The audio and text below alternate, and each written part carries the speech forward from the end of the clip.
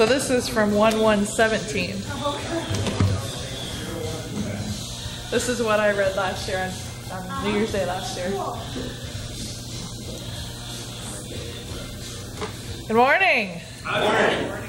So praise the Lord, everyone. Welcome to the last official service of 2017. Thanks for braving the cold. Thanks for joining us this morning. We're glad all of you are here. So as I opened my notes this morning, I forgot that this was my new book for the new year, and I happened to turn to January 1st, 2017. So wouldn't it be fun to go back and see what the Lord said January 1st, the last day of the year?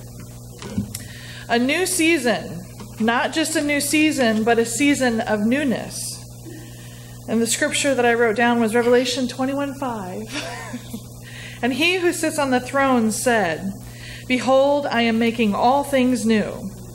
Also he said, "Write, for these words are faithful and true. They are accurate, incorruptible, and trustworthy." And he said to me, "It is done. I am the Alpha and the Omega, the beginning and the end. To the one who thirsts, I will give water from the fountain of life. I will give from the fountain of the water of life without cost." And I wrote that it's a new day and a new dawn, a new creation and a new song. And together, this new creation ushers in the new heaven and the new earth. And I think that's exactly what our pastor has shared with us this year, that creation is groaning. And that we, when we come to newness of life in Jesus Christ, we usher in heaven and bring heaven to earth. So I encourage you to reminisce about the newness God has brought into your life. And it struck me this morning that just because we're turning the page in the calendar, the season isn't done. We're still in a season of newness, a season of Him making things new, right? It means restoration. It means reconciliation. And the Lord put it in my spirit this morning to pray a blessing, decree a blessing, right, Ron? Decree a blessing over 2017, and 2018 as the season of newness begins. So I'm just going to pray over everybody. Yes, Lord. Jesus, you have given us life and life abundantly. We thank you for the newness of life that you have brought into our lives in 2017. And as we let go of the things that have passed, as we let go of the things that have died, we ask that you resurrect and reconcile and restore all that has been died and raise it to newness of life. That all things are made new. That all things are restored. That all things are reconciled. And that a season of newness, continues into 2018. Jesus, it is finished. And by the words of our mouth, and by the words that we say to ourselves in our minds, let us speak life. Let us speak life to ourselves, and let us open our mouths and speak life to this world around us.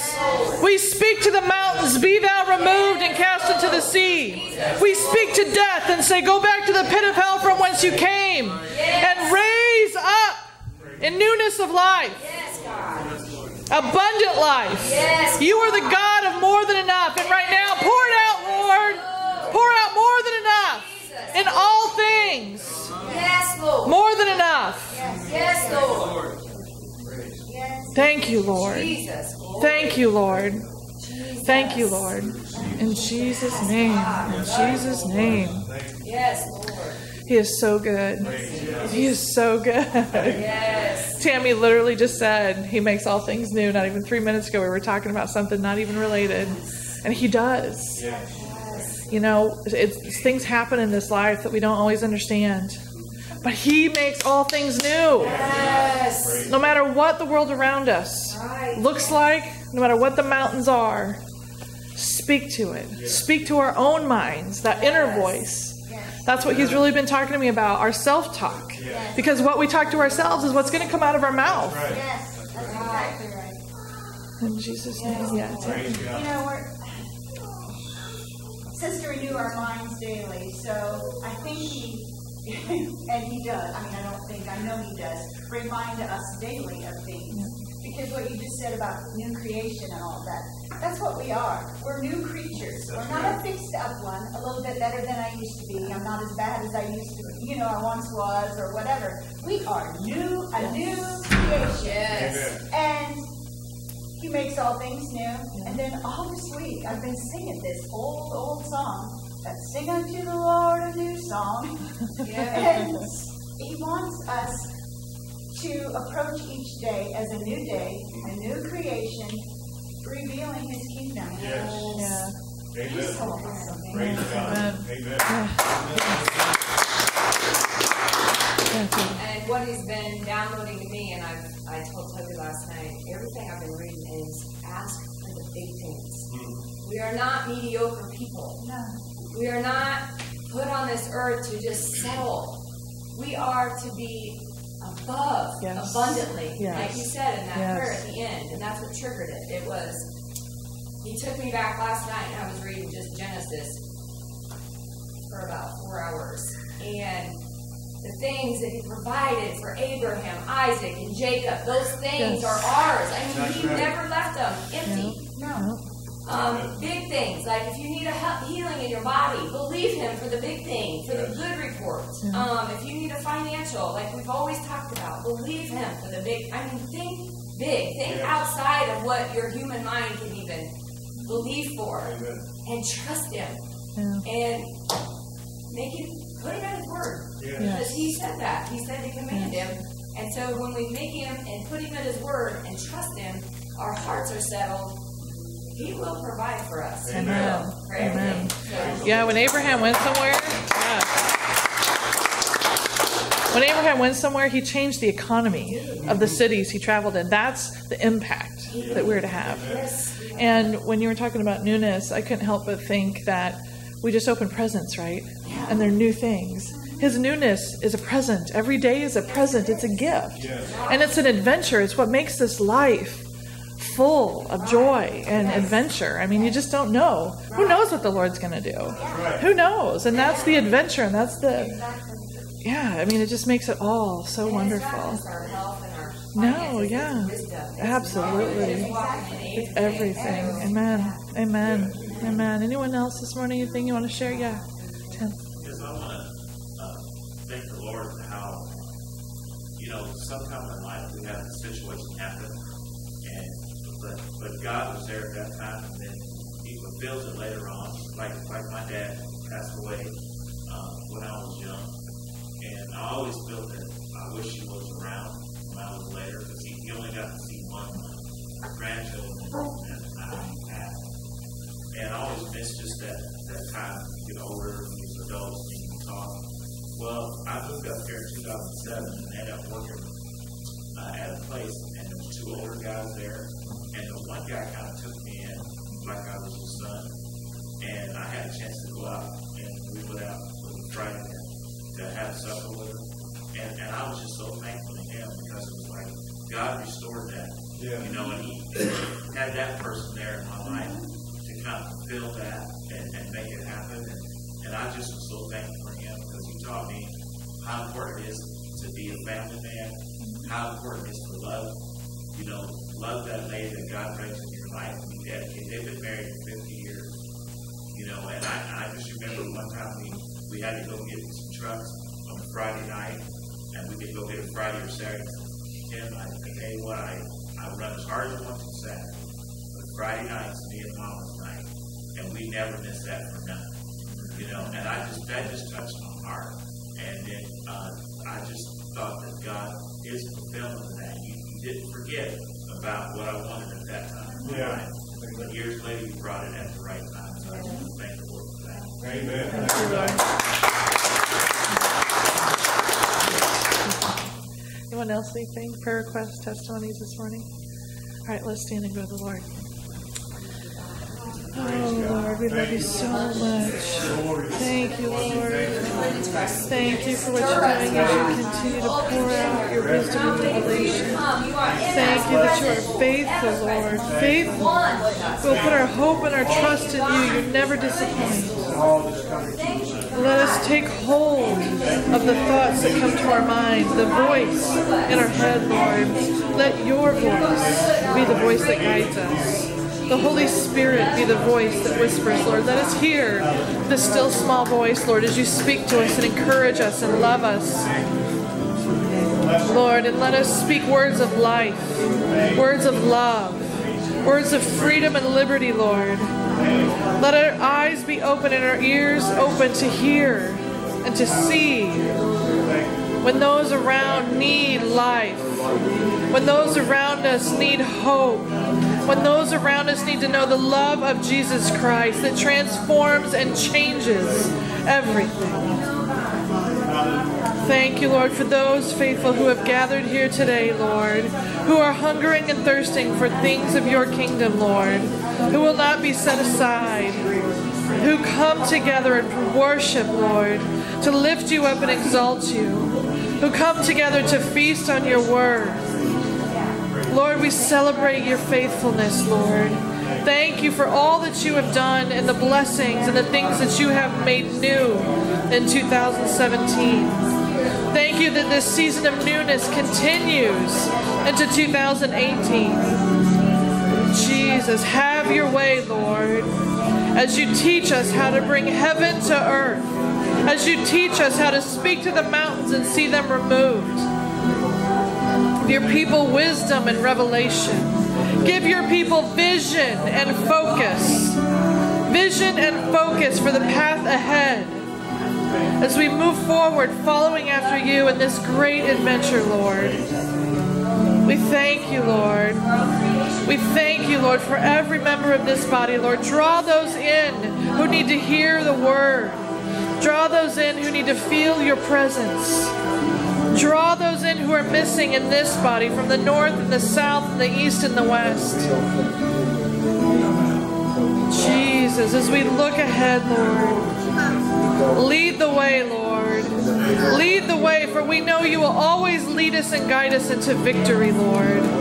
That you are the God of more than enough. More than enough.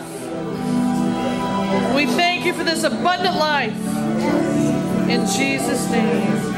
In Jesus' name. Thank you, Lord.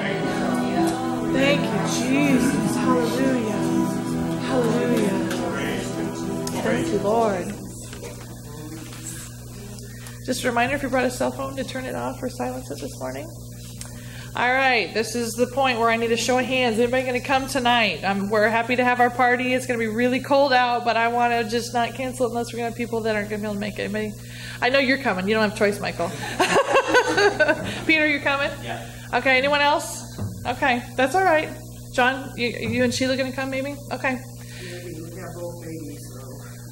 Well, all right. It's going to be a different kind of game night then, huh? It's going to be. You coming? Are you coming, Jayla? You coming to the party?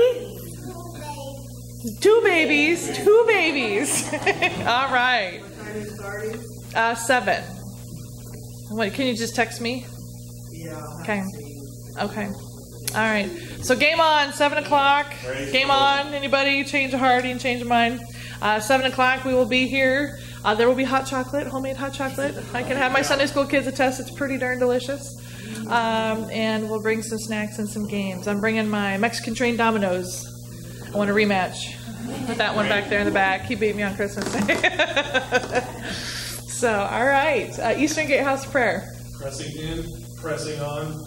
The things that have changed through the atmosphere this year will continue through next year. Not only have doors open and walls have been knocked down, but now we're going to go and occupy and reclaim those things that belong to the kingdom. Amen. Amen. Amen. Winter Jam. Yep.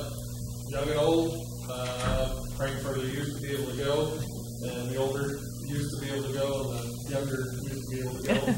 So whatever it takes, we're planning on it. We'll probably meet here at a certain time. We'll get closer to that date. We'll come up with more details. Yeah. All right. Tickets are $15, and if you don't have $15, see Mike or myself, and we'll make sure everybody that wants to go can go. Yeah. All right. Toby, you want to come take an offering this morning?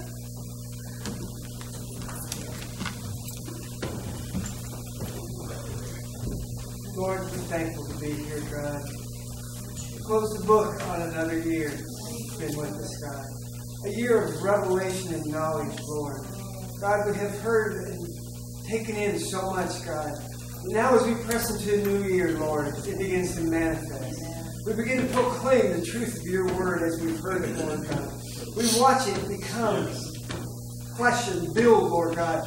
As it was in the days of old, you said, your word never fails, Lord God. It's the same yesterday, today, and forever. And we stand and believe it each and every day, the truth of your word, Lord God. And as we enter a new year, Lord God, we'll see the manifestation of your truth, Lord. Praise God. Now, God, we just ask that you bless this service, God. Bless this offering. And we'll give you all praise, honor, and glory in the mighty name of Jesus. Amen. Amen. Hallelujah. Hallelujah. The worship team comes forth. Hallelujah. Hallelujah.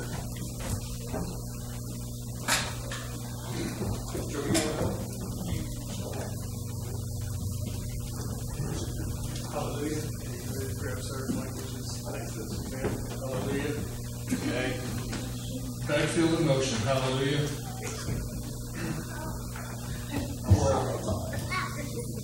Got it? All right. Hallelujah. Thank you, Lord. Something when they were talking about newness of things in life, the Lord told me specifically, I was sitting back in the sound booth and I had to get the camera all swirled around and everything else. I know some of you will watch things on Craigslist and stuff, and you'll see curb alerts, and they're every so often for free stuff people are putting out the curb and stuff, and the Lord says, all the things that I'm giving you, all the gifts that I'm giving you, will never wind up being a curb alert. Everything that He provides for you, everything that He will give you is for a specific plan or reason. It will never be discarded. It will continually be used. So there are no curb alerts in the kingdom of God. So everything He provides us will continually be useful. Continue on to other things in His life. Hallelujah. With that, we thank you, Lord, and those that are in the tundra out there, just hang on and just warm up a little bit and be safe, and let's just love on the Lord. Amen.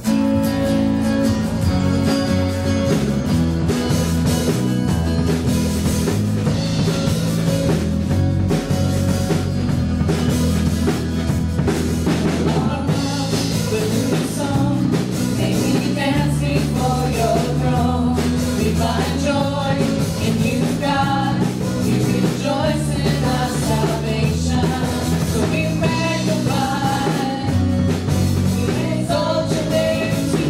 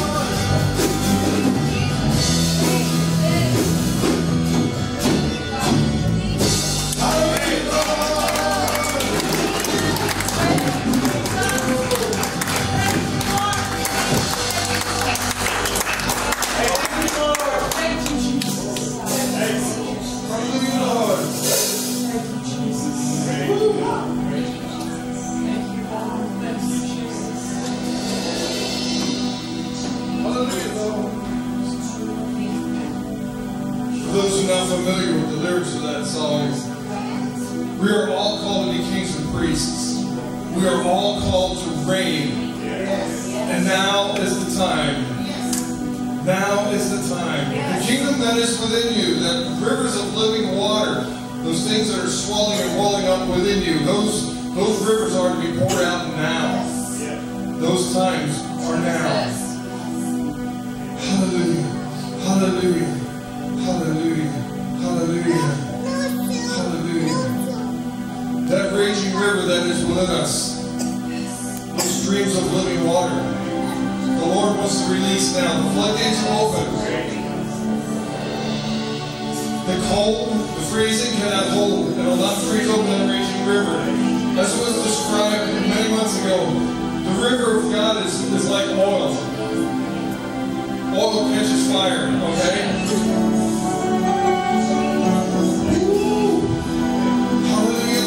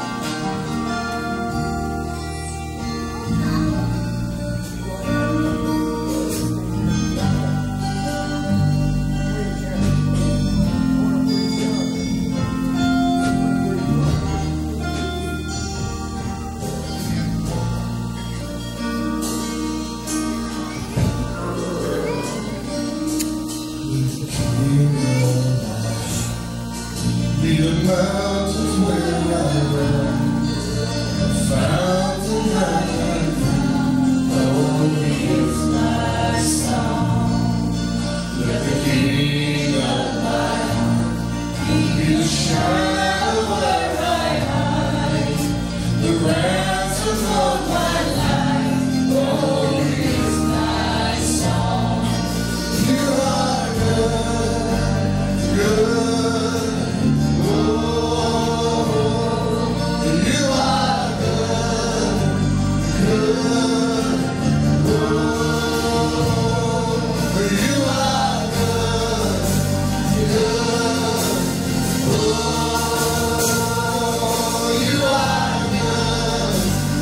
good.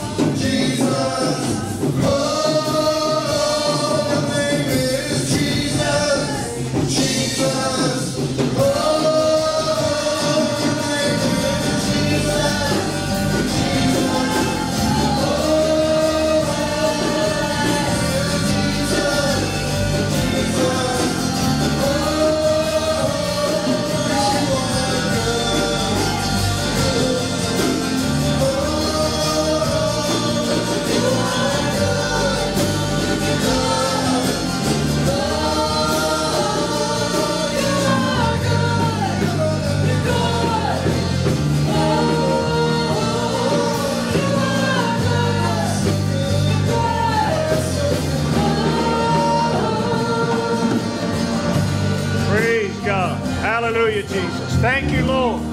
Everything about him is good. Hallelujah. Everything he does is good. Hallelujah. He is a good, good God. Hallelujah. Praise God. Praise God. Thank you, Jesus. Thank you, Jesus, for your goodness, for your mercy, for your grace. Hallelujah. Thank you for being you, perfect in every way. Thank you, Jesus. Thank you, Jesus. Praise God. Let's praise him for his goodness right now. Thank you, Lord. Glory to God. Thank you, Lord. Thank you, Lord. Praise God. Praise God. Hallelujah, Jesus. Thank you, Jesus. Praise God. Praise God. Amen, amen, amen. Praise God. God bless you. You may be seated. Amen. Thank you, Suzanne, for that blessing. Hallelujah. I hope y'all receive it in Jesus' name. Praise the Lord. Thank you, everybody, for their testimonies. And hallelujah. Appreciate that, Mike. Thank you and the worship team as always. And praise the Lord. Good to see Darlene. Hallelujah. Praise God. Miracles never cease. Yeah. Praise the Lord. I got a knock at the door at 9:30. I was sound asleep. My ride was here. Praise the Lord. And here I am. Yay. Thank the Lord. Amen. Reminds me of an old Merle Ewing song. Your ride is on the way.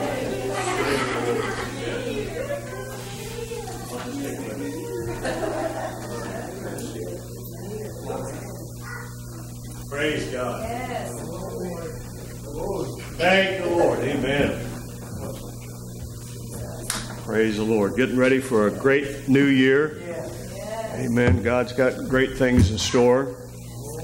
Amen. It's just a question of us believing and receiving. Praise God. Thank you, Jesus. Thank all of you for braving the temperatures and the somewhat messed up roads, depending on where you're at, but coming out and worshiping the Lord this last day of the year. Amen. And starting off the new year with all kinds of confidence in God and great expectations in what God has in store for all of us. Praise the Lord. If I got to turn this thing on, praise the Lord. Am I on now? Okay, praise the Lord. I couldn't remember if I turned it on or not. Short-term memory loss, it comes from other things besides just age. But that was a long time ago, praise the Lord. I won't get into all that, but amen. I was just thinking about creative things. You know, we are creative beings because we're created in the image of God, the Creator, you know. And so when I think about that, I'm thinking that the guy who named the fireplace was probably not a Christian because he wasn't very creative. Think of it. Fireplace. Yeah, but,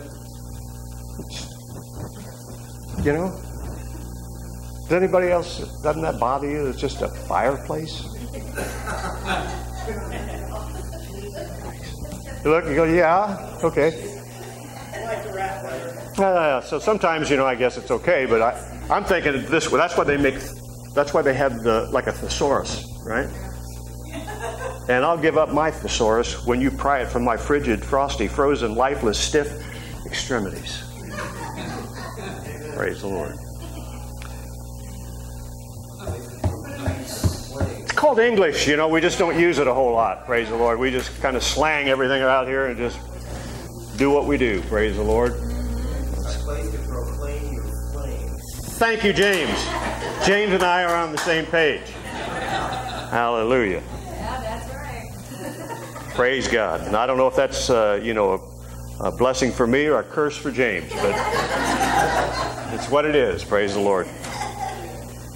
All right. I'm going to be relatively brief this morning, and because it is what it is, the temperatures and so on and so forth. And I want to apologize, too, before we go any further for the condition of the parking. We've had all kinds of problems. The guy that was pushing snow for us last year passed away over the summer, and the people that were doing it the year before that, they got out of the business altogether, and so we've had a little trouble trying to find somebody. But we've got that all taken care of as of yesterday, and so from now on, if we get an inch or more snow, it'll be dealt with. But in the meantime, I apologize for having to wade through whatever that is out there, 2, 3, 4 inches, whatever. But I know it's not a comfortable thing to have to do, but it's taken care of now, so moving forward we'll be good. Praise the Lord.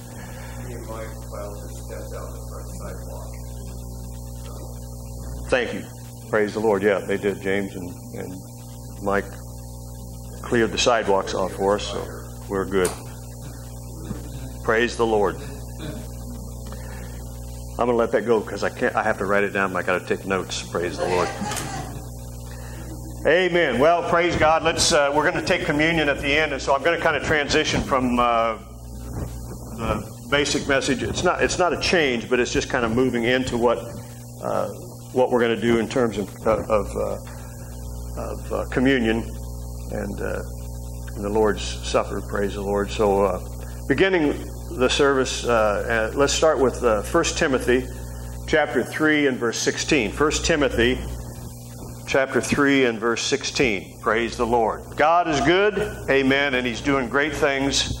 Hallelujah. In this world and in all of us. Praise the Lord. If we just become aware of it. Amen. So, without controversy, great is the mystery of godliness. God was manifest in the flesh, justified in the Spirit, seen of angels, preached unto the Gentiles, believed on in the world, and received up into glory. Just leave that up there for a second. Cindy, it's great to see you. Praise the Lord. It's been a while. I'm really pleased that you're able to be here today. Amen. Just believing for a complete and total recovery, that God's just going to restore all that the enemy has tried to damage and take from you. Amen. And we just look forward to seeing more and more of you as the new year, amen, continues on. Praise the Lord. God bless Cindy. She's a great gal. Hallelujah. So, without controversy, great is the mystery of godliness. God was manifest in the flesh, justified in the spirit, seen of angels, and preached unto the Gentiles, believed on in the world, and received up into glory. Now, in this scripture, God begins to reveal one of His great mysteries, amen, which is He would be revealed in flesh. Amen. Now, this isn't just, we've always looked at this as a Godhead kind of thing, like God reveals Himself in the person of Jesus. But this isn't just referring to the Godhead. It is speaking of the Godhead, but not only speaking of the Godhead. He's talking about what this mystery is that God really wants to involve Himself in, and that's revealing Himself in humans, in flesh. Praise the Lord. Look at John 1:14. And this is talking about, in the beginning was the Word was with God, the Word was God, then the Word becomes flesh, right? So without controversy, the Word was made flesh and dwelt among us, and we beheld His glory, the glory as of the only begotten of the Father, full of grace and truth. Praise the Lord. So Jesus Christ Himself came as the pattern Son, the first begotten, amen, the first Son, the prototype, amen. And so He came to show us the heart of God for His creation. Praise the Lord. He came to bring this new species, as Tammy was talking about and others this morning, this new creation into being. He was the first begotten, the firstborn among many brethren. Amen. He was the first of a whole new species of man, a whole new creation. And when we speak of sons, amen, we're not gender specific here. He's just talking about offspring. Praise the Lord. So look at Galatians chapter 1, verses 13 through 17. Galatians 1, 13 through 17.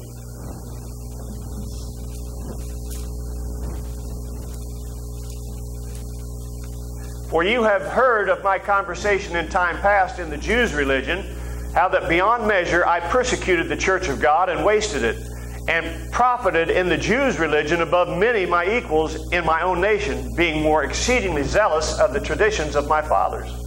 But when it pleased God, who separated me from my mother's womb and called me by His grace, to reveal His Son in me, that I might preach Him among the heathen, immediately I conferred not with flesh and blood. Neither went I up to Jerusalem to them which were apostles before me, but I went into Arabia and returned again unto Damascus. So Paul is laying out here the purpose of God for everybody, for all of us, amen. Not just for Paul, amen, but everybody that's born again of the Spirit of God. And that purpose that he's laying out here is to reveal His Son in us. Yes. Praise the Lord. We've made it about Jesus, or we've made it about Paul, or a few isolated people. But this mystery that God wants to reveal is God in you, the hope of glory. Christ in you, the hope of glory. He wants every one of us, to be a revealing, amen, of Jesus Christ. So we're not just to pursue religion. This is what's happened for 2,000 years to the greater degree, that we just pursued religion or religious traditions or a gospel that's after man. Amen. And Paul said he profited in the Jews' religion more than most. He was zealous of the traditions of his fathers. Amen. But all that pursuit of religion wasn't enough. Paul was changed from a religious zealot to desiring to be a revelation of Jesus Christ. Praise the Lord. That's what changed his life, and that's what changed the lives of the people that he came into contact with. Praise God. 2 Corinthians chapter 4, verses 7 through 10. 2 Corinthians 4, 7 through 10. Praise the Lord. But we have this treasure in earthen vessels, that the excellency of the power may be of God and not of us. We are troubled on every side, yet not distressed. We are perplexed, but not in despair. Persecuted, but not forsaken. Cast down, but not destroyed. Now, that's what we were talking about. Everybody goes through stuff. This is what he's talking about here. Amen. Always bearing about the body, in the body, the dying of the Lord Jesus, that the life also of Jesus might be made manifest in our body. So we struggle. We are under persecution and all, but we don't despair. We don't give up. Always caring about the crucifixion or the death of Christ in our body. Amen. But we do that so that the life also of Jesus might be made manifest in our body. So just as we are persecuted, just as we are, struggling with issues and so forth, he said, in this world you'll have tribulation, but be of good cheer. I have overcome the world. So even though we're going through this stuff, the dying of the Lord, amen, in our body, we're also experiencing, amen, the life being made manifest in this same body. Praise the Lord. That's why we don't despair. That's why we don't give up. Praise the Lord. Hallelujah. Amen. God's intent or God's purpose is to be made manifest in our mortal flesh. Hallelujah. Amen. That's why he had to deal with sin. Sin was not a big deal. It just separated us from God. Now, it was a big deal in that sense, but it's not a big deal in the mind of God. It was just a barrier between God being able to manifest himself in us because of sin. God and sin can't exist in the same place. So he had to deal with our sin so that he could come, amen, and dwell in these earthen vessels so that this mystery could be revealed. Amen. 2 Corinthians, let's just back up to here in chapter 4 to verses 1 and 2. Praise God. Amen. So he says, therefore, seeing we have this ministry, this is still Paul talking about, as we have received mercy, we faint not. Amen. We have grace, we have mercy, so we don't give up, we don't faint. Amen. We faint not. But we have renounced the hidden things of dishonesty, not walking in craftiness, nor handling the word of God deceitfully. Now, if you know what we just read, where he talks about he's kind of going here. He's setting up the stage for what he was going to say. That we just read. About traditions, about zealot, pursuing the traditions of his father. In the religious thing, I was really right out there, but it just didn't produce anything. And so he's talking about that mentality, amen, of renouncing the hidden things of dishonesty, the deceptiveness of religion that has made God to be evil and angry and the one who produces all the bad things in the world. And you're sick because God's trying to teach you a lesson and all this other crazy stuff. Amen. That's what he's talking about here. Dishonesty, not walking in craftiness, nor handling the word of God deceitfully, but by manifestation of the truth, commending ourselves to every man's conscience in the sight of God. Jesus said, I am the way and the truth. I am the Word of God. Praise the Lord. So we just are representing, it's just another way of saying we are revealing Christ, amen, to this world. Right. Amen. Not by being, sterile and perfect and unflawed. But it's from our spirit, amen, that we produce Christ. It's Christ in us, the hope of glory. It's this God being delivered or revealed in a human being. In our flawed condition, in our imperfectness, amen, God's perfection can be presented, amen, to a world. So it gives hope to people with problems. It gives hope to people with issues because they look at us and say, well, they're not perfect. No. But Christ in me is perfect. He has made me perfect in the eyes of God. Even though this flesh may fail, I am perfect and righteous in Christ, amen, because of His finished work. Hallelujah. Amen. So this ministry is more than preaching. That's not what Paul's talking about here. It's about being a dispenser or a communicator of a new covenant. Of the grace of God that has come, amen, to reveal His goodness and His love, amen, to mortal beings. Right. God's goodness, His grace has come, and even though we're flawed, His grace, amen, declares us righteous, hallelujah, in a fallen world. Believe me, that's a message the world needs because they know they got issues, they know they got problems, and they can't fix them. Right. Hallelujah. This is about communicating this new covenant. And so God deposited a treasure in us. And that treasure is Him. His life. Praise the Lord. So God wants to reveal Himself. Praise the Lord. Proverbs 29 and verse 18.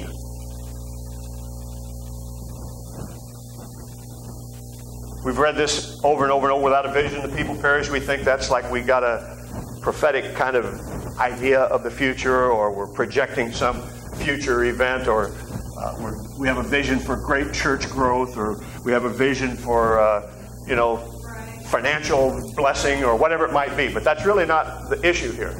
Where there is no vision, the people perish. But he that keeps the law, happy is he.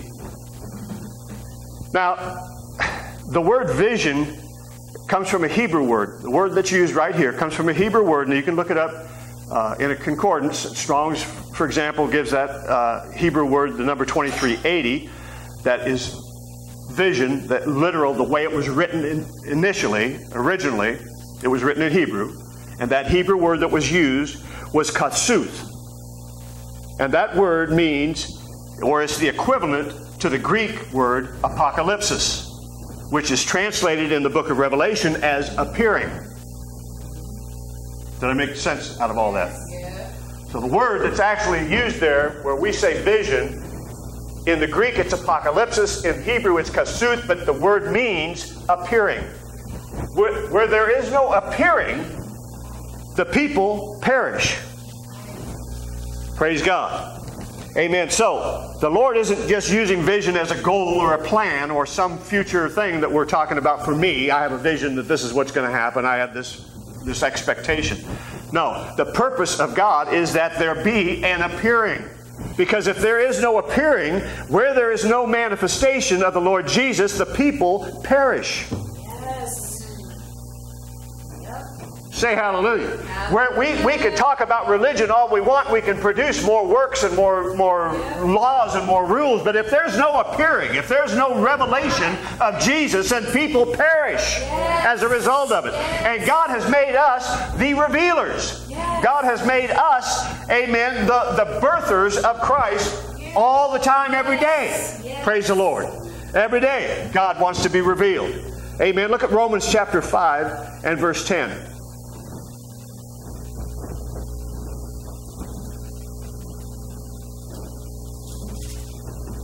For if when we were enemies, we were reconciled to God by the death of His Son, much more, being reconciled, we shall be saved by His life.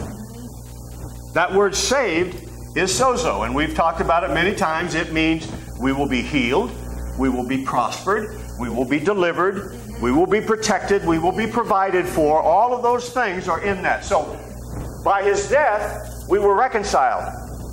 Much more than being reconciled, now that His death has put us in right standing with God and made us the righteousness of God and made us sons and daughters, amen, then we're going to be blessed in every area of our life. Then we're going to experience the abundant life that He speaks of in the Scripture. Hallelujah. When we know, when we have a vision, when we begin to realize there's an appearing every day, every minute, every moment of our life, there can be an appearing of Jesus. In the service this morning when Suzanne was given the blessing, if you can receive that, there's an appearing of Jesus takes place. Whenever you get prayer for a healing or you're believing God for a healing, there is an appearing taking place. There is a manifestation, amen, of Jesus taking place in your life. Right. And that is what we export. Yes. It's not just for us, but it's like He said to Abraham, I'm going to bless you. I'm going to bless you so that you can be a blessing. I'm going to give you my life so that you can be a dispenser of my life, so that you can release my life. He is... The river flows out, amen, of the throne of God. And we talk about we're the river. We're not the river, but the river it talks about everywhere that there are these tributaries, these branches, amen, to the river. That's us. The river flows out of God and it flows through us. Yes. We are tributaries. We are, amen, producers, amen, of that river into other people's lives. Right. Amen. Out of your belly will flow, amen, rivers of living water. If we're abiding in Him, in the vine, then the branches produce. Praise the Lord. Amen. So, 1 John chapter 3, verses 1 through 3. 1 John 3, verses 1 through 3.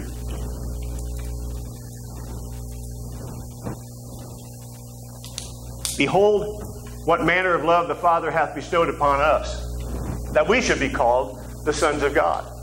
Therefore the world knoweth us not. Why don't the world know us? Because it knew Him not. What didn't they know about Him? They knew He was Jesus. They knew that He was Mary's son. They didn't know that He was a dispenser of God. They didn't know that He was a carrier of God's life. That's what they don't know about you. It isn't that they don't know us. They just don't know us for who we truly are. Just like with Jesus. They knew the man Jesus, but they didn't know the God-man. They didn't know the God that was in him. In fact, they accused him of blasphemy when he declared that to be the truth. He said, now that you have the same thing, and people won't know you for the same reason. Because all they can see is the flesh. All they can say is, he's a bastard son of Mary. I know his family. He grew up in that little town. Can anything good come out of Nazareth? Praise the Lord. That's us. The world doesn't know that we are God carriers. Hallelujah. Because it knew him not. Beloved, now are we the sons of God. And it does not yet appear what we shall be. But we know that when he shall appear, we shall be like him, for we shall see him as he is. And every man that hath this hope in himself, in him, purifieth himself, even as he is pure. Now, he's not talking about, getting your stuff all together, because that's already done. He's talking about keeping one mind, having the purity of thought. A double-minded man is unstable in all of his ways. You've got to do like Jesus and only say what God said. Oh, I only say what my Father says. I know I'm feeling something, or somebody said this, or I had this, failure, but that's not me. I am keeping the purity of thought that I am the righteousness of God in Christ. I am a carrier, a revealer of Jesus Christ, of God himself in my flesh. Praise the Lord. Amen. So, look, he says, we are the sons of God. Now, that word sons is a Greek word. It's teknon, and it means children. So, in other words, he's saying we are the children of God, or we are immature yet. Praise the Lord. Remember, Paul said, I'm striving to reach, I haven't reached that place, the high calling of God in Christ Jesus. What is that high calling of God? It's to reveal God. And Paul said, I haven't totally gotten there yet, but I'm pushing. I'm moving towards that mark. That's my aim. That's my goal. That's my vision. Hallelujah. Amen. Is to be a revealer of Jesus. Praise the Lord. So he says now, we are children of God and immature. Now here's the problem. The church will always be immature if there isn't a revelation of the grace of God. Because we'll always be trying to be better, that we can't be better. If we understand that we already are perfect, then there's no more striving for that. We can just start being what we are, hallelujah, instead of trying to become something. Praise the Lord. So he says, as we grow in grace and in the knowledge of Jesus, he appears. Why? Because we are exactly like him. Full of grace and truth. Don't have to be angry. Don't have to be bitter. Don't have to be judgmental. Don't have to be... Jesus, the sinners were drawn to him. Why? Because he wasn't judging. He wasn't critiquing. He wasn't criticizing. He was just saying, come unto me, all you that labor. I'll give you rest. That's what we're supposed to be. Dispensers of the rest of God. Now, if we're not in rest, we can't dispense rest. If we're all agitated and freaked out and trying to be and struggling with what we're not and so on and so forth, we are like Paul in Romans 7. The harder I try, the better to be, the worse I am. And I just keep going around this vicious circle of failure and a little success and then more failure. We are successful. We are more than conquerors. We have already overcome it all. And here we are still fighting battles, amen. It's like they said, well, I'll fight till hell freezes over and then I'll fight him on the ice. I'm not fighting him anymore. He's defeated. I'm just speaking, amen, the victory into his, anytime he shows his face, I'm just declaring the victory. I don't have to fight him.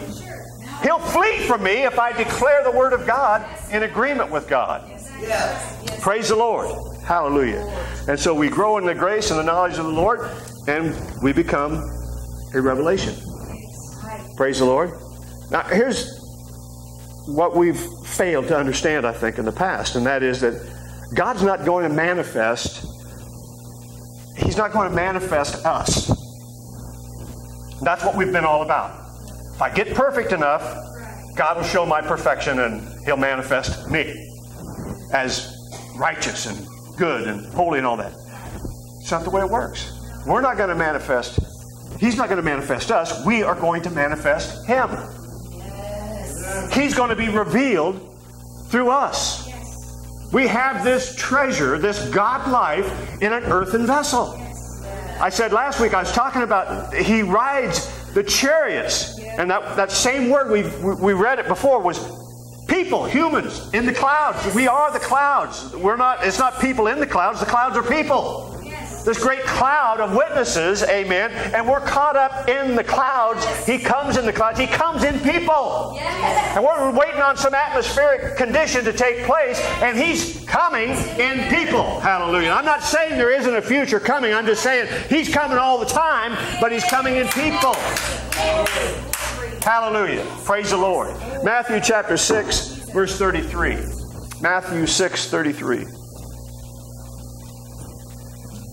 So seek ye first the kingdom of God and His righteousness. Not yours, not what you can produce, not what you can do. Just seek the gift, seek the grace of God. Yes. Amen. And all the things, Yes. everything pertains to life and godliness will be added unto you. Praise God. Without a revealing of His righteousness in us, there's no revealing of Him. Praise God. You are the righteousness of God in Christ. That's the only way He can be revealed, is if we get that settled first.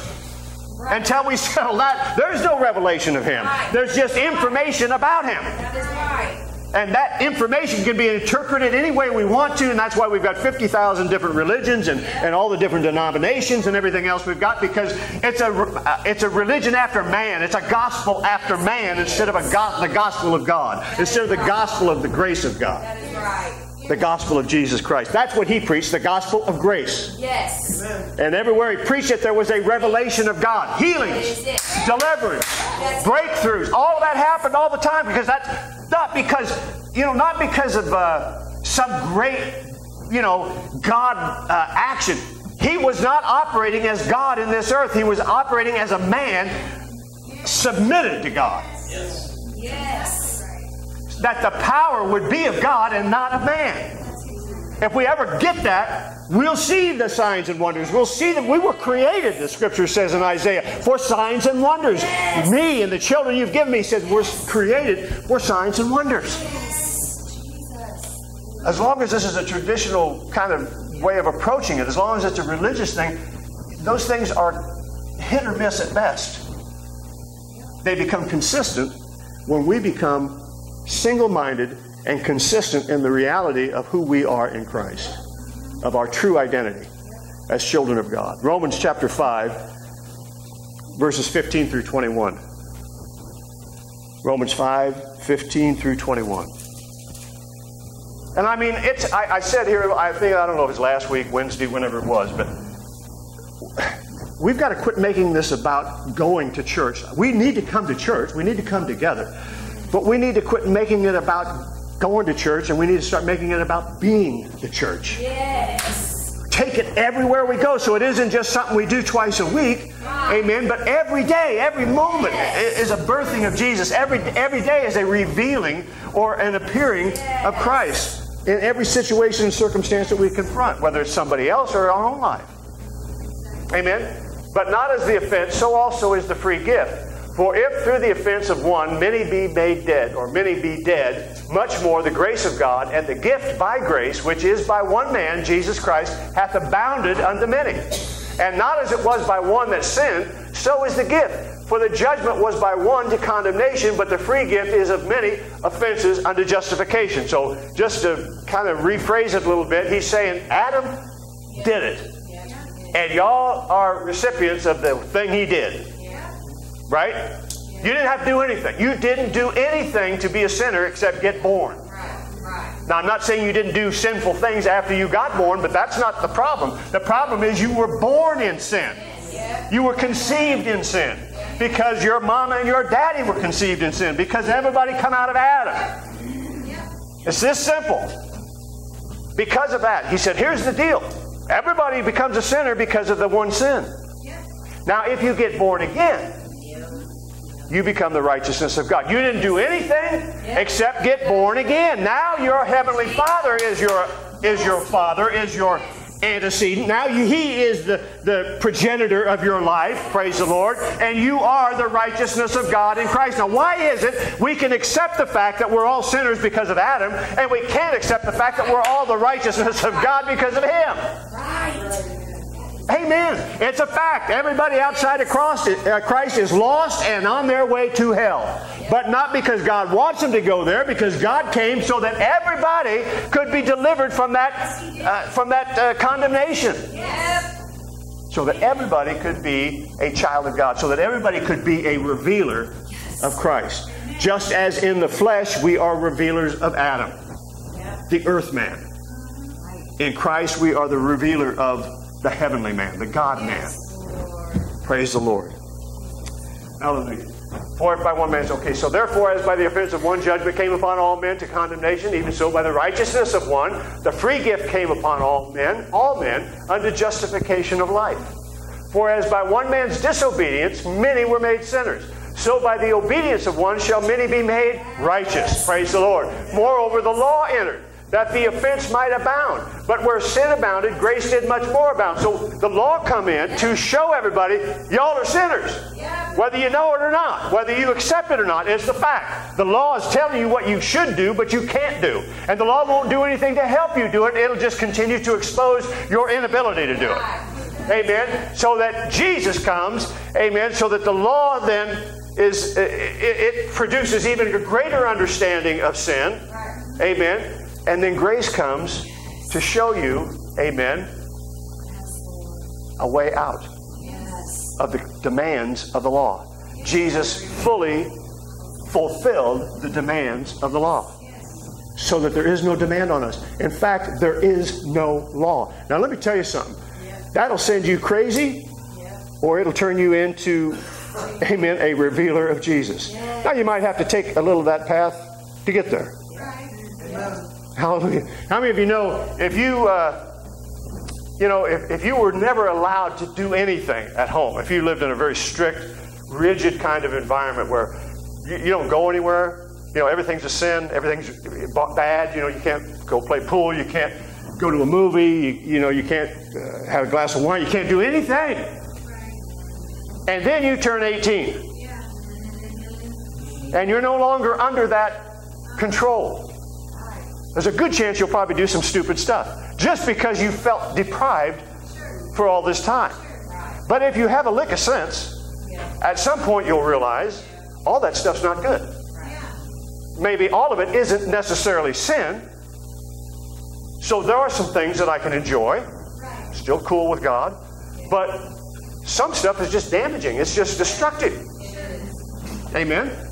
So you get wise. You grow and you realize, okay, that not so much of that, maybe a little of this and that. You know what I mean? That's what grace does. It may make you a little crazy at first because you get free from all of that junk. Amen? But God's not nervous about it because there is no law. There's not a law. There's no law. So it's like there's no speed limit.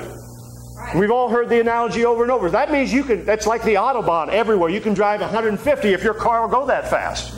It may not be the safest thing to do all the time. But there's no law against it, so you can't be punished for it. That's what Jesus did.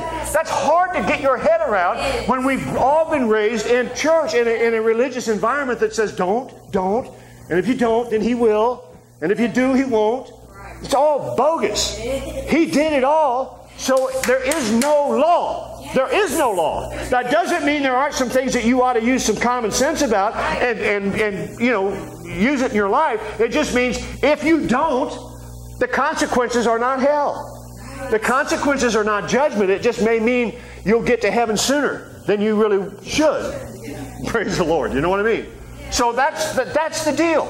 This is unimaginable from a religious perspective. There's got to be something I have to do. No! All you got to do is believe. That's all you got to do. Just like all you had to do to be that sinner was to get born. All you got to do to become righteous is to get born again. Praise the Lord. It's a different dynamic. We're in a different realm. We are spirit beings now. We're not dealing with the natural world, only in the way that we can influence it for God. Yes. We're in the world, but we're not of the world. We are spirit beings. We are in another realm, and we got to get our head attuned to that reality, to who we are in Christ. Otherwise, we suffer the consequences of the flesh, even though that's not our true identity. Right. That is right. Praise the Lord. Okay. So, to carry that on a little bit further, we'll get kind of moving into the communion aspect of this. But let's go to John chapter 6 and verses 53 through 56. John 6, 53 through 56.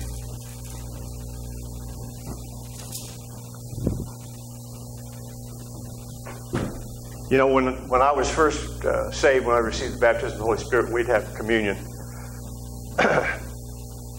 There was always that admonition. Don't take this unworthily. Yeah. Right. Yeah. I mean, it's like you could just be like the guy in what was that? The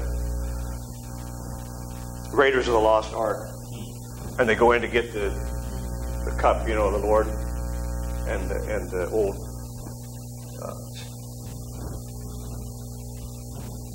guard there, the ancient warrior, you know, of the English knights and so forth. He says, choose wisely. Because they were trying to figure out which one it was. And of course, the guy, he grabs the one that's all covered with jewels and fancy and everything else, and drinks it, think he's going to have eternal life. And of course, his body, he just starts withering. I mean, the flesh falls off, but you know, everything. I mean, he just dies right there before your eyes. You see like 100 years of deterioration in a body right there in a matter of seconds. And the old knight says, he chose poorly. I thought like that was the greatest understatement I've ever heard in my life. He did. That was not a good choice. And I'm saying that's kind of the way we think of, you know, drink of this cup unworthily. And what's going to happen? I'm going to be like that guy. I'm going to wither up and die right here, or something horrible. Bugs are going to start crawling out my nose and my ears, and I'm like this 100-year dead person. Or some horrible thing will happen. I'll get hit by a truck. Something bad will happen to me because of that. That is so untrue. And I want to talk about that. So then Jesus said unto them, verily, verily, I say unto you, except you eat the flesh of the Son of Man and drink his blood, you have no life in you. Whoso eateth my flesh and drinketh my blood hath eternal life, and I will raise him up at the last day. For my flesh is meat indeed, and my blood is drink indeed. He that eateth my flesh and drinketh my blood dwelleth in me, and I in him. All right? Now, obviously this is symbolic. We're not Catholics, and this is not a dig on the Catholics, but they believe in transubstantiation. I know I'm saying that word wrong. Transubstantiation is the word I'm trying to get out, which means that literally when you take communion or you take the Mass, your body is transformed, or that wafer becomes Jesus, right? And the wine becomes his blood. We don't believe that. This is symbolic. Jesus said, as often as you do it in remembrance of me. He's saying, I want you to think again about this. Think about what's happened. And that's what this is. It's a reminder of what Jesus has done. Amen. So we've already received the life of God. We're born again. We wouldn't be taking communion if we weren't believers. Right? I mean, what would be the point? So look at 1 Corinthians now, 11, verses 27 through 29. 1 Corinthians 11, 27 through 29. Wherefore, whosoever shall eat this bread and drink this cup of the Lord unworthily shall be guilty of the body and the blood of the Lord. But let a man examine himself, and so let him eat of that bread and drink of that cup. For he that eateth and drinketh unworthily eateth and drinketh damnation to himself, not discerning the Lord's body. Now let's look at this in the big picture. In the reality of this is that when we receive Christ, I'm talking about being born again, believing on him. That's what this symbolizes, right? That's what communion is symbolizing. He says if we don't do it in faith, if we don't believe it, then we're still stuck in our mess. We're still damned. That's all he's talking about. If you don't respond to Christ and to the free gift of his grace, you're still in your sin. He's not talking about some other judgment's going to come on you after you take communion. He's talking about you have to believe in Jesus. You have to receive Him. Now that doesn't mean you've got to have a total perfect understanding of everything about the death, burial, and resurrection and the physics of it and all that kind of stuff. No, you just got to have faith. You just got to believe. You got to have confidence in what God said. That's what faith is. Okay? All right, so let's go back now. So this is not talking about fear or you're being disqualified somehow when you take communion. All right, John chapter 6. Again, let's go back there to 53 through 56. And I'll just show you the contradictions that come up in religion because we just won't take it for what it is. Then Jesus said unto them, Verily, verily, I say unto you, except you eat the flesh of the Son of Man and drink His blood, you have no life in you. Whosoever eateth my flesh, drinketh my blood, hath eternal life, and I will raise him up at the last day.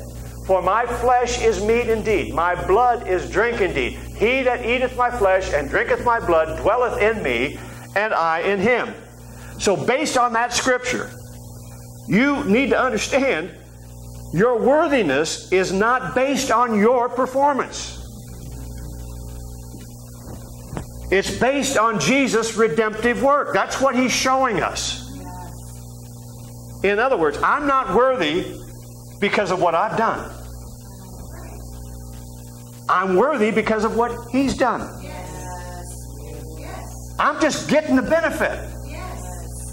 This is the good news. Okay? So when I discern the Lord's body, I discover that His shed blood and His broken body is what qualifies me to receive this eternal life, this God life. Yes. That's what communion is about. Yes. Amen? I'm discerning the Lord's body, broken for me. Yep. By His stripes I was healed. That's what we're doing. That's what it's about. Amen? So His shed blood, His broken body is what qualifies me to receive the eternal life of God. God life. It's what made me fit for Him to dwell in the first place. And for me to dwell in Him. Praise the Lord. So, just, all right, for example, Peter. He really thought that he could lay down his life for Jesus. He was a zealot, only on the Christian side, right? But Jesus knew that without the indwelling of the Holy Spirit, without the empowerment of the Holy Spirit, of God life in him, Peter's best efforts were going to end up in failure. Which is exactly what happened, right? Because Christ hadn't been crucified, hadn't been raised, so the Holy Spirit wasn't poured out. There wasn't the advantage. You didn't have the opportunity to receive God life yet. So, in other words, I have to be worthy to take communion based on the misinterpretation of that scripture. I have to be worthy to take communion, except that partaking of the communion is what makes me worthy. It's called an oxymoron. It's like a doctor saying, if you're sick, you're disqualified from taking this medication. Except that this medication is what will rid you of the sickness. We've had it backwards. We've made demands before we give supply. We're doing what the law did. We're demanding something of people who have no means to satisfy the demand. They can't do it. Even to ourselves. If we're already perfect, before we take the body and the blood of Jesus, then why do we take it? And I'm talking about being born again. I'm not talking about communion. Right? We take it because we want to be born again. We take this in remembrance of that act. So that healing can come. So that deliverance can come. So that abundance can come into your life. It renews your mind to the truth of what God has done. It's not about you. It's about Him. And we're just reminding ourselves, thank you, Jesus, for your life. Thank you for God life. Thank you for deliverance. Thank you for healing. Thank you. It's like telling people they have to be perfect and sinless before they can receive the Holy Ghost. I know people literally that went a year, maybe 2 years, trying to receive the baptism of the Holy Spirit because they couldn't get rid of everything in their life that they thought was stopping the Holy Ghost from coming.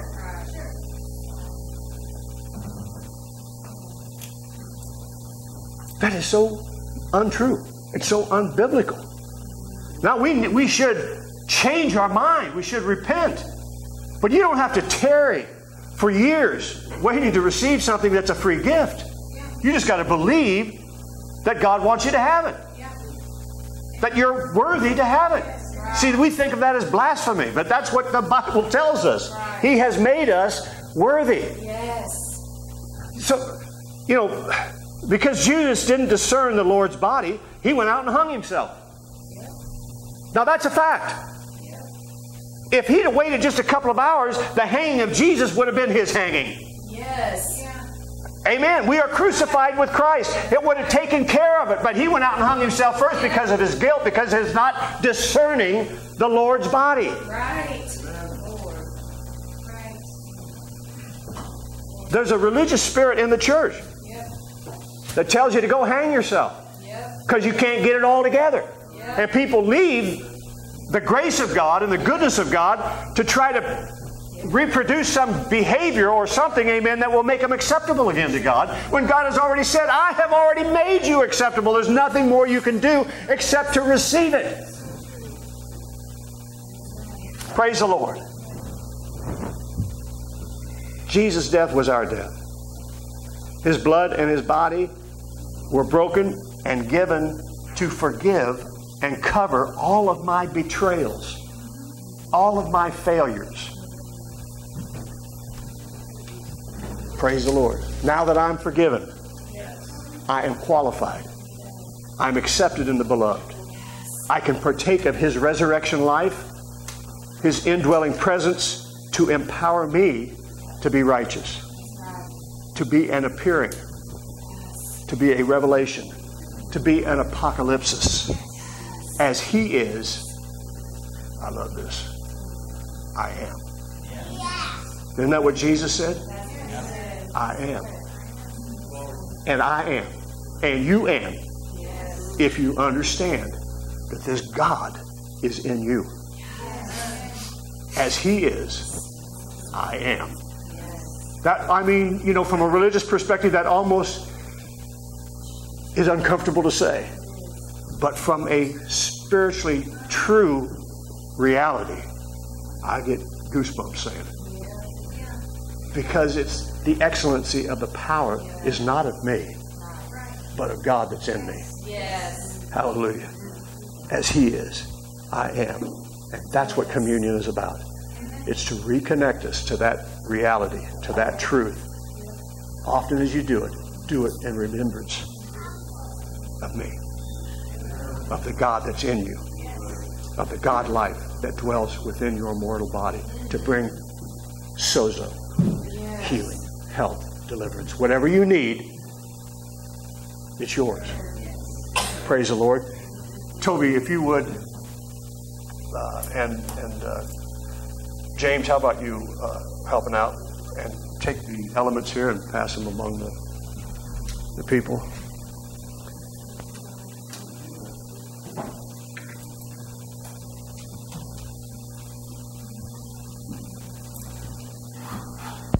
Thanks, Toby. Give me one of those, James. Thank you.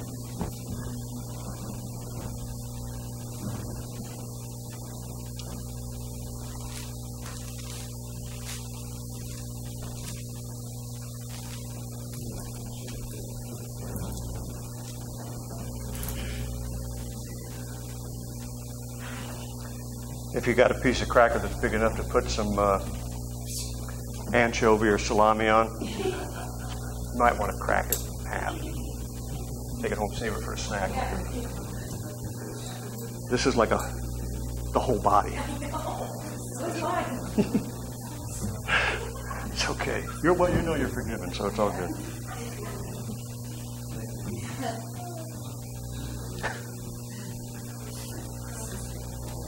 Praise the Lord.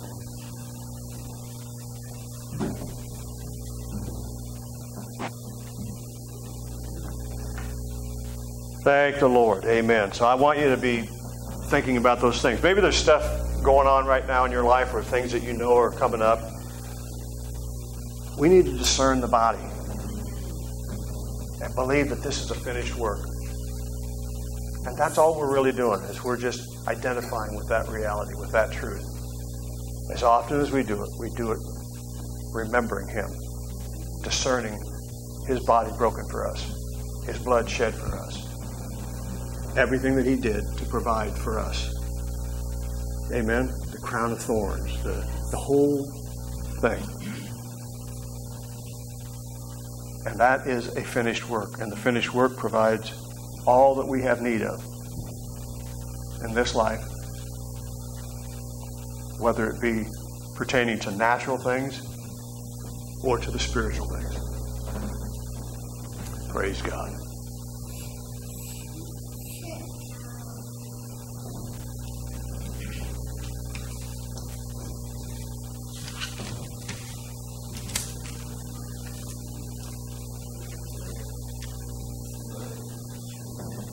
Great is the mystery of godliness. God was manifest in the flesh.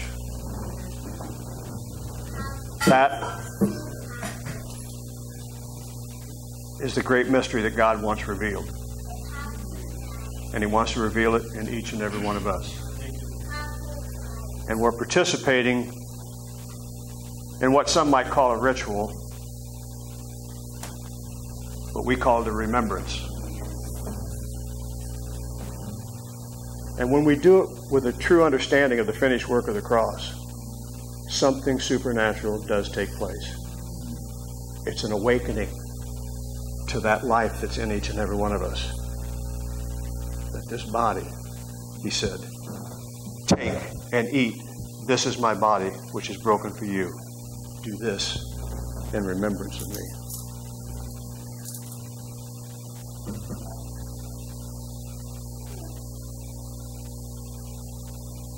And after the same manner also He took the cup. And He said, this cup is the New Testament, the new covenant, the grace covenant in my blood. This do ye as oft as you drink it in remembrance of me.